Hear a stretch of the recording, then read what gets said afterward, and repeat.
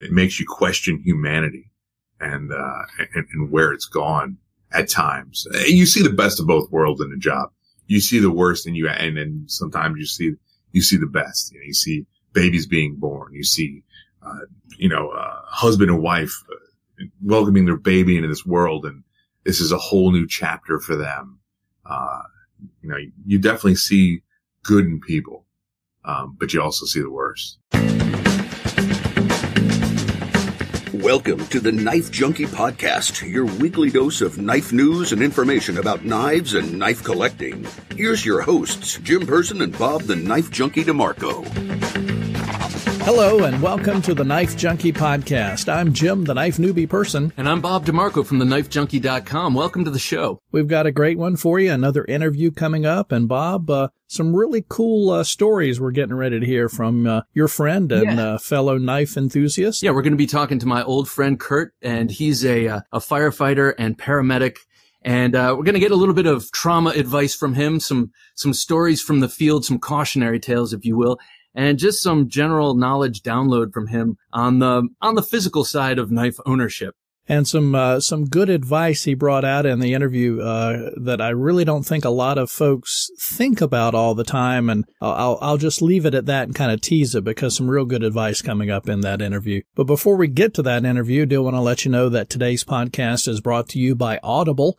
Get a free audiobook download and a 30-day free trial at www.audibletrial.com/knifejunkie. Over 180,000 titles to choose from for your iPhone, your Android, Kindle, or MP3 player. Again, that's audibletrial.com/knifejunkie. Bob, what do you say we get right into that interview? Well, let's do it, Jim. You're listening to the Knife Junkie podcast.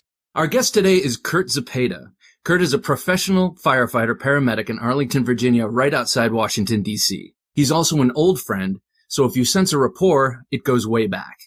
As a first responder, Kurt has seen many, many people on their very worst days, and he has told me some stories over the years, both heartbreaking and repulsive.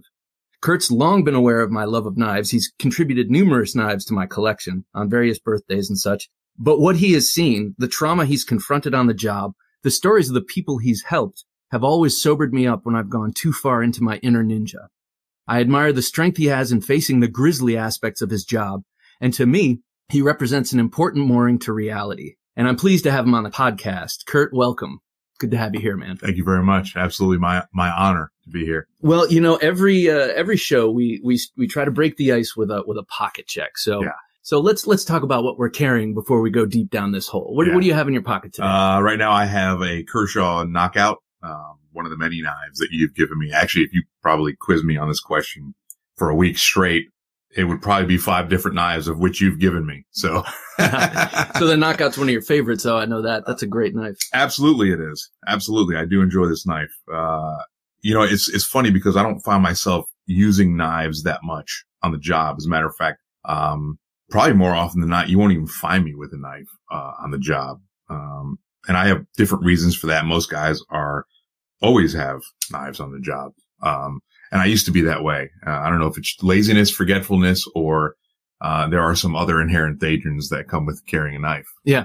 So, we no doubt will get to that when you start telling us some of your stories. Yeah.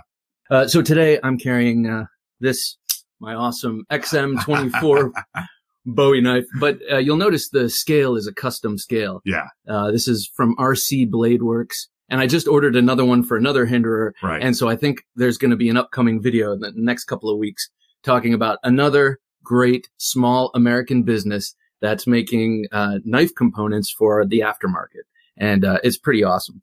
The other thing I'm carrying in my pocket is this little friendly purple Spyderco Delica. And we'll come back to the Delica. But before we do, I want to find out from you, Kurt, a little bit of context. Tell us about your training, your certifications. What does a paramedic do?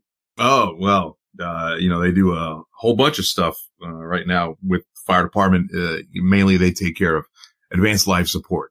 So everybody in the fire, well, at least in our fire department and probably region wide, you have to be at a minimum an EMT basic. And that's basic first aid. That's, I think it's not mistaken, about a year-long course at any community college or whatever you find. And they'll teach you basic life support, CPR, general wound care, splinting broken bones, stuff like that. Paramedic is when you get into the more advanced, the pushing of medications, narcotics, securing other people's airways via endotracheal tube or other means, putting IVs in, just a little bit more advanced practice. So is everyone on your department a paramedic as well as EMT, or is EMT the baseline and some people excel? EMT is the baseline, and if you want to be a paramedic, people go on for additional training. You talked about certifications. I guess to put it in context, I was a paramedic, or I still am a paramedic, with the Arlington County Fire Department. I've been with them for 14 years now. I'm currently a lieutenant at the Fire Training Academy. I've been part of the tech rescue team. I've been part of the hazmat team. So I've kind of branched out in a couple different areas as far as my profession goes. And that's the great thing about firefighting. If you have an interest in something than just firefighting, there's always those avenues to go down to get your enhanced training. So that tech rescue, that's, is that like shoring up, collapsing buildings? And it deals with, confined space, high angle rescue, trench, absolutely, shoring, structural stabilization, anything like that. Our team was, I was not part of the department, but Arlington County's tech rescue team was, obviously first on scene at the Pentagon, 9/11. Some of the pictures that they have of shoring up parts of the Pentagon with crib towers, and we're talking 6x6 pieces cut into, I would say, probably 4 and 5 foot spans stacked on top of each other, each one of those contact points. I can't remember off the top of my head. I think it's 9,000 pounds or 10,000 pounds.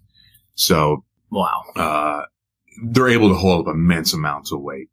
So, that's to make a question a little longer than needed, I guess. Well, let me ask you this.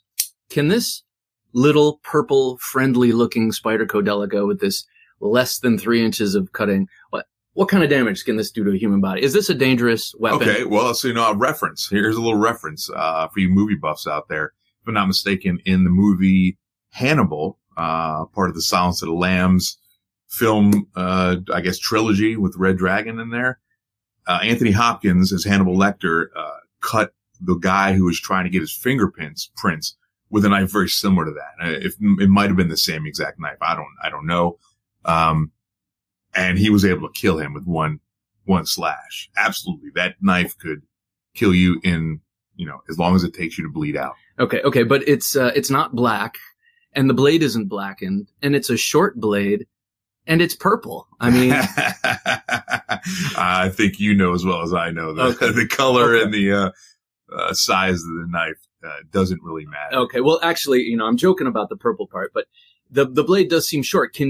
If someone were to thrust this into my chest, could they reach vital organs with a blade this short? Yeah, I think you could actually. If you were to go right into the chest where the heart sits, you could definitely puncture deep enough to get into the chest. Obviously, it would depend on the person that you're, if you were attacking them on where it hits, and you have to make it between the ribs.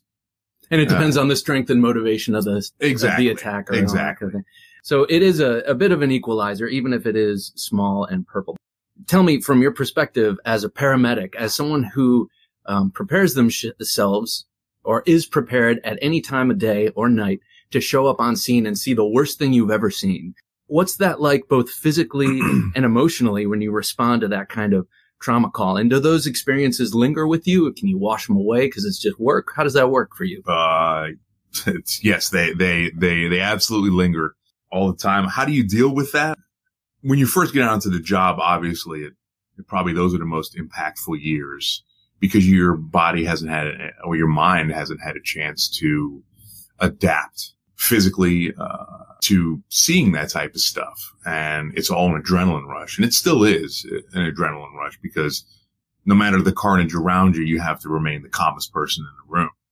And I think everybody struggles with that at times because there are certain things that you'll see or smells or sounds that you see that are just overwhelming.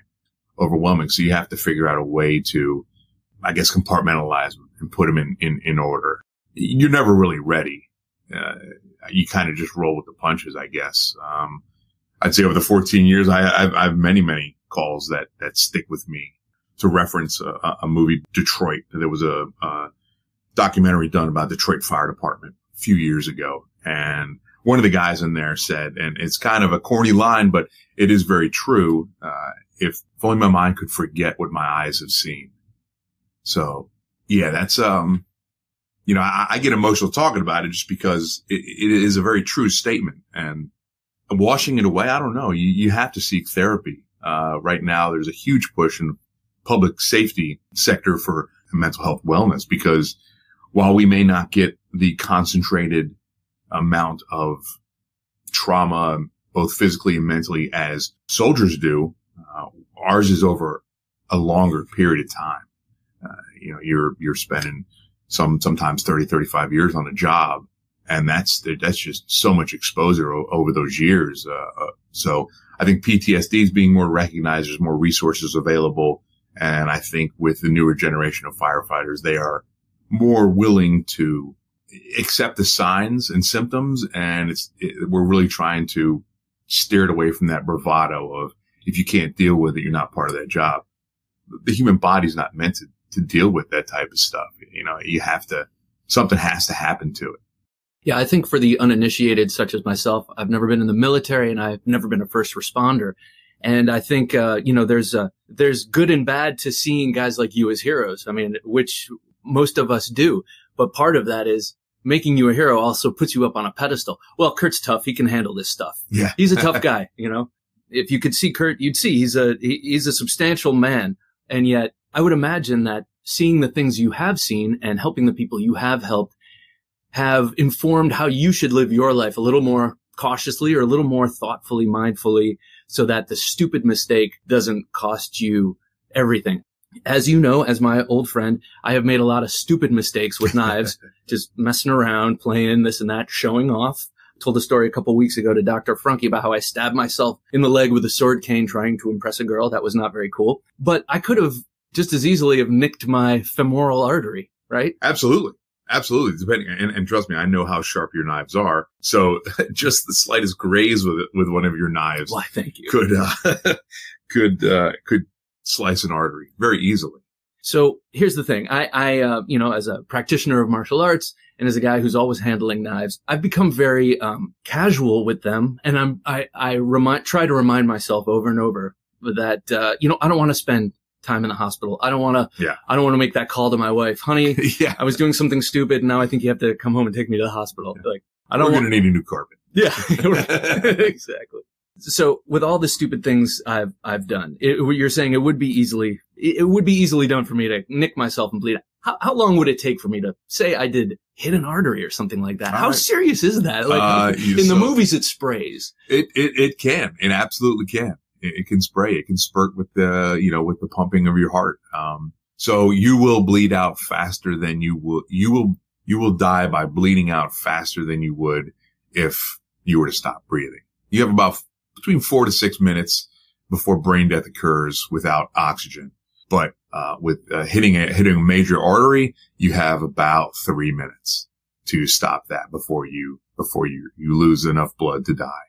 So, as a knife enthusiast and somebody who is as comfortable with knives as you are and making of knives as well, having a little blowout kit for yourself handy, with a tourniquet, a couple pressure bandages, a couple H bandages, whatever style you prefer, and know how to apply those one-handed. And you'll see those things like that those are kind of right now being pushed to the forefront, with public safety, with both police and fire.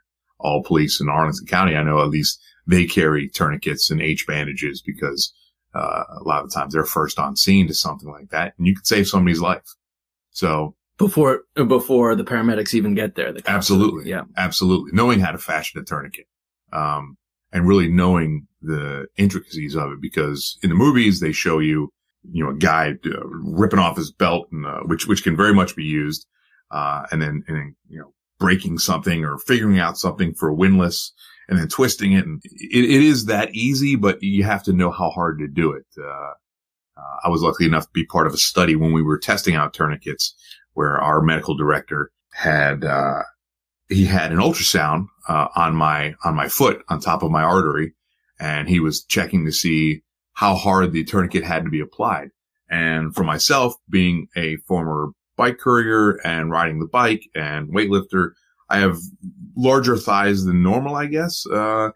So they put it on, and let me tell you the pain that inflicts, getting a tourniquet put on you to hard enough to stop the blood flow is, you really have to crank down on it. Seems like it might be even worse than the initial wound that you're trying to. Oh, yeah. Yeah, absolutely. I mean, it's pain. It really is pain. Well, on a giant muscular leg, that artery is buried underneath muscles, right? So you got to compress that down really, really. Oof.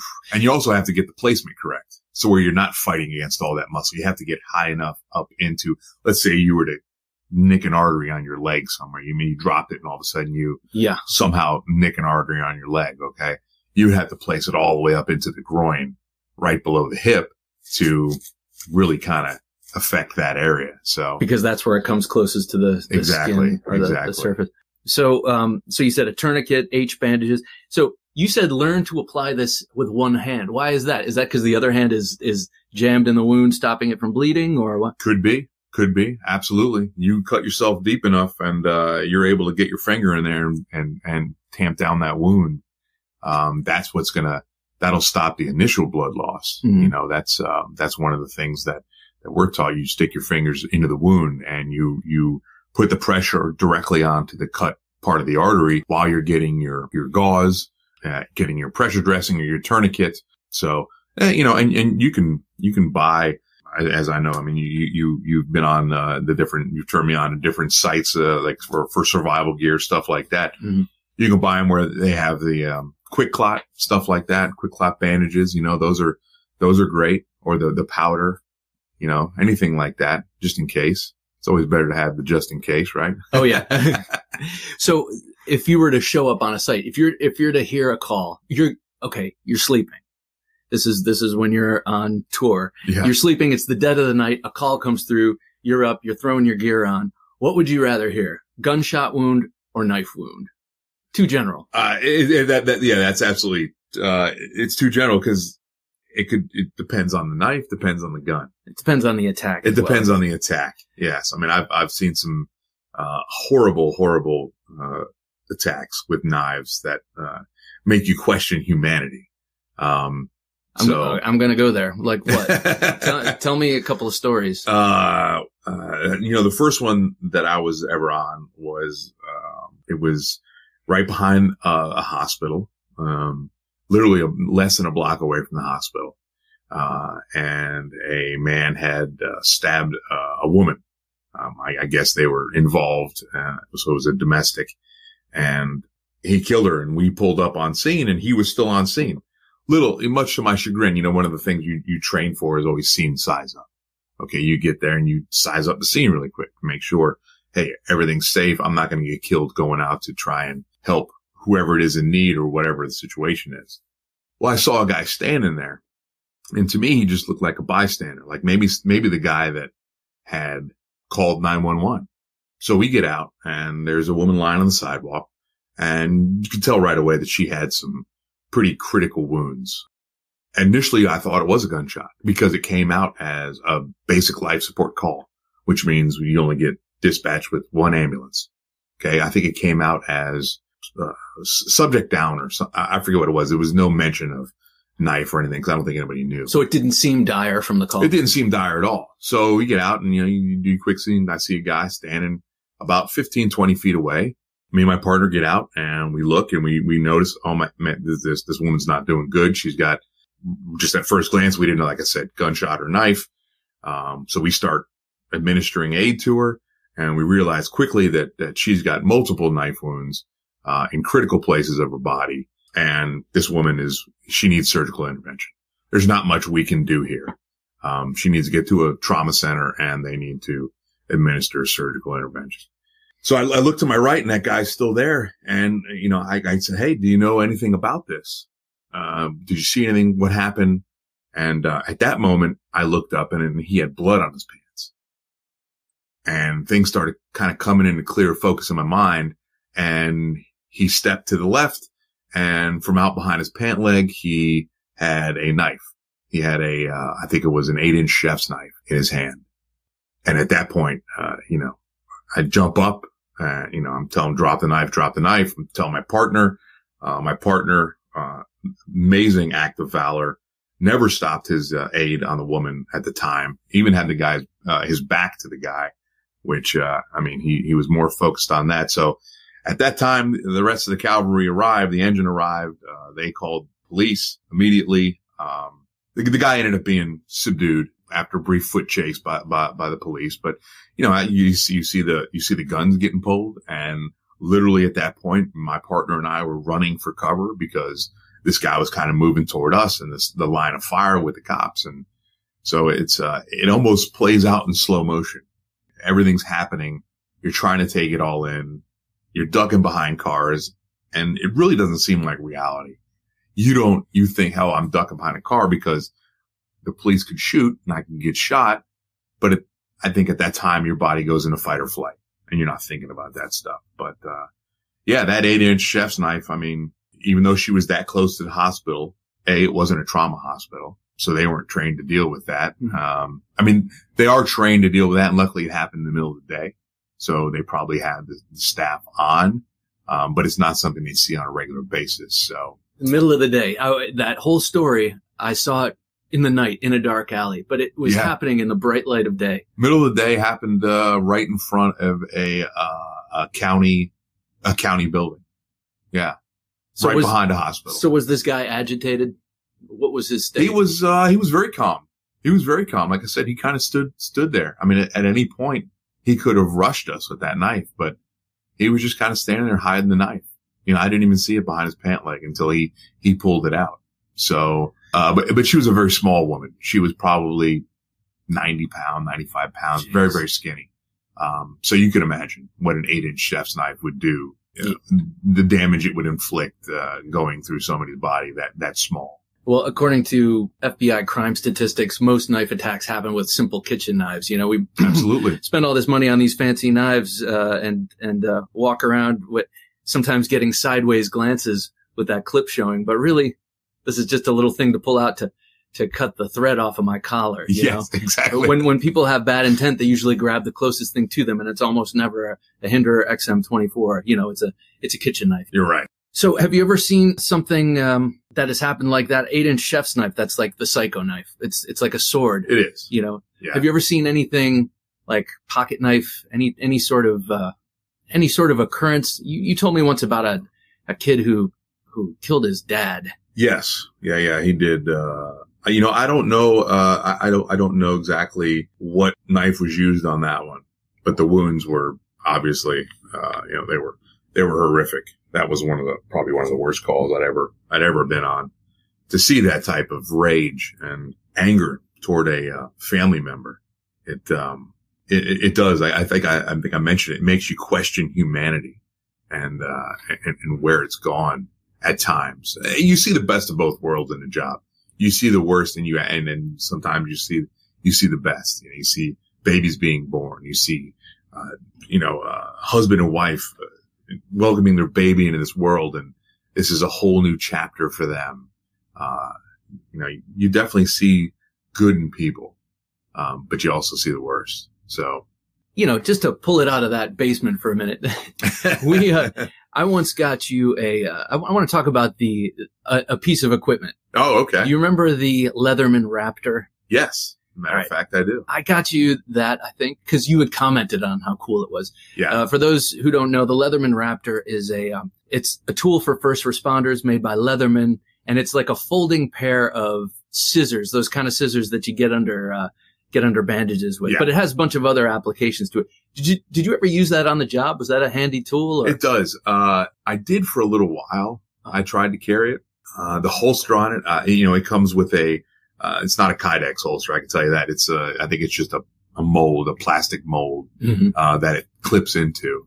I think that I'm not a guy that I don't like to have a back belt when I'm on duty. That's what I'll call them. You see these guys that have every tool known to man on their person.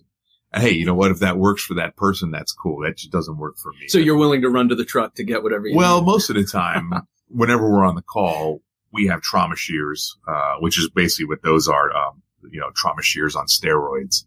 They have a window punch. They have, I think they have a knife. They have a seatbelt cutter. There's even I think there's a little small ruler on there. And that's handy. I mean, yeah, absolutely. You can. Let's see. He's got a 4-inch wound. Well, I mean, yes. And I'm sure that is exactly why, that was made that way and that ruler was put in there, because it is. You can do a quick measurement of a wound. And those are things that are handy, absolutely. When you're calling into a trauma hospital and you have a trauma, if it's multiple stab wounds, you're not going to take the time to measure each one and say, I have this many. It's like this person stabbed up. All right. They got 25 entry wounds, but I think the intent is good. It didn't really work for me. I found them to be just a little bit of a hindrance as far as having to unfold them every time I wanted to use them. I think they can go in the hole. I'm not sure if they can go in the holster if they're fully expanded. Yeah, they can. I remember that being a feature, but I could see how, the simple tool is the scissor and you use it a lot. Yeah. I would imagine. And so to have to unfold it and then also have all these other tools in the way as you're using it, I could see that being, maybe that tool is better to just leave in the truck for an emergency because you have so many tools on it. Yeah. So now you're shifting gears and training recruits in the recruit academy. Yeah. Or not the training academy. Yeah.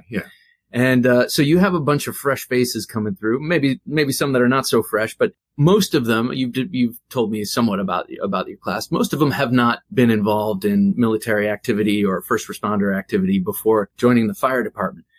So I would imagine you have to, as you're training their bodies up and their skills up for fighting fires and that kind of thing, you also have to prepare them mentally for the kind of things they are going to see. Yeah. What does that look like? What kind of preparation do you give them for the psychological aspect of the job? We're paramilitaristic, I would say. Paramilitaristic light.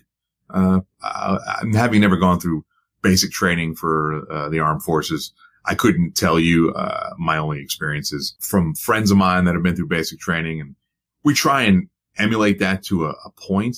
That's an interesting question because I've pondered that myself. How do you get somebody ready to go into a profession that is traumatic on your body, traumatic on your mind? It's a constant possible, this could be the last call of my life. So we stress them out and we tell them we're going to. We tell them we're going to put you into situations where you're physically tired, you're mentally tired, you're completely stressed out. I want to know where your breaking point is. I want to know what happens to you when you get to that breaking point. I don't know. I mean, it's constantly an experiment because you're really trying to figure out what each person's trigger is and push them to that point because you don't want them to buckle you. Like I said, you want them to be the calmest person in the room. They've got to be able to revert back to their training and to the basics that they've learned throughout the 28 weeks of academy to be able to survive in the job. Really. There's so many instances of what we call high risk, low frequency events. And those are obviously they're very high risk. There's a lot of danger involved in them. But they happen so rarely that your skills may not be up to snap when it's that time to go. So you want to train on those type things, large area search. We'll just put it like that. Say, sofa store, a furniture store went on fire, and you had to go in and search, for possible victims. So you go into this large warehouse. When we teach them to search, we teach them a left, right-handed search where you get on the right hand, of the wall and you just kind of go around the room and you figure it out. Now I'm asking you to go into a multi-thousand square foot warehouse on a line and you have to search off of a tagline. You're looking probably in low visibility. Those are very, very low frequency, but the risk that comes with it is immense. So does training for that kind of extreme situation give you a general calm so that when you show up to that call where a kid has killed his dad because he's raging, does that calm that you may have gained from going into that smoky warehouse, does that filter down into the smaller, more personal experiences like these grisly scenes you've been on? I've never been in a smoky warehouse. I've only trained on it, Right. But does that training, which seems so frightening and so, life-threatening. Yeah. Does that add to your general sense of composure when you see something horrible? It probably has some type of factor in it. And trust me, I'm not one to stand here as the most composed guy on those calls. I definitely have moments where excitement gets the best of me, and hopefully I've realized it in time. But I think now that now that I'm an officer, it allows you to kind of step back and take a look at the bigger picture. You're not so focused. Whereas, at the time with that scene that you keep referencing, and keep bringing me back to that place, Bob. Sorry, man. But at that time, I'm focused on the guy and I'm focused on his wounds. Whereas being an officer, you're focused more on the entire big picture. Is the guy still on the scene? Those were our first reports.